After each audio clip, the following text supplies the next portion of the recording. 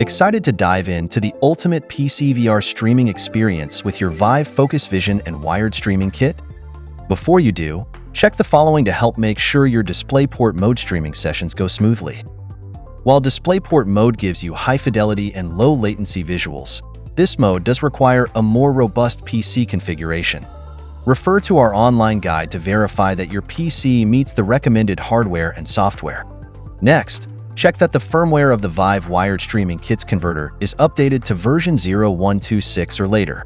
Having the latest firmware version makes sure your converter has the newest features and enhancements. Here's how to check the firmware version. Connect the converter's USB Type-A cable to a USB port on your PC. Then open the VIVE Hub settings and go to About. Go to the VIVE Streaming tab and click Update next to Update Converter Firmware.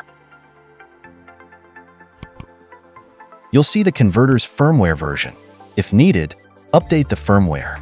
Now, connect your VIVE Focus Vision to your PC using the VIVE Wired Streaming Kit. To learn how, watch our other video by clicking the link in the description.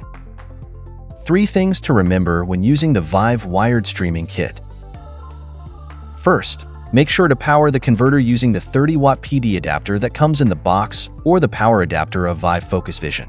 Using either adapter also powers the headset, allowing for extended streaming sessions without interruptions. Second, make sure to connect the DP cable of the converter to your PC graphics card's DisplayPort port. Lastly, when plugging in the VIVE Wired Streaming cable's L connector to the USB port on the headset, make sure the cable is oriented upwards.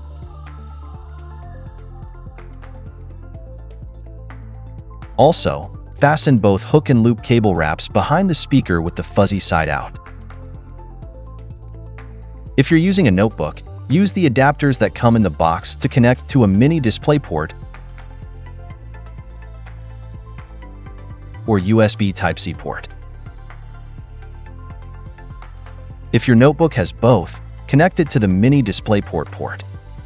Next, check that VIVE Hub and the VIVE streaming software on the headset are up to date.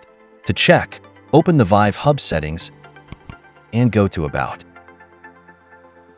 On the VIVE Hub and VIVE Streaming tabs, check if there is an update available for VIVE Hub and the VIVE streaming software on the headset.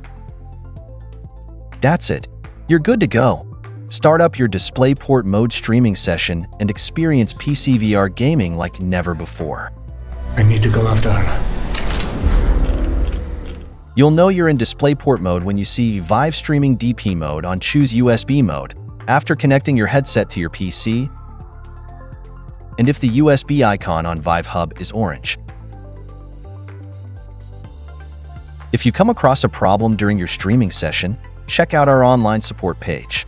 There, you'll find answers to common questions, helpful streaming performance tips, and solutions for error codes.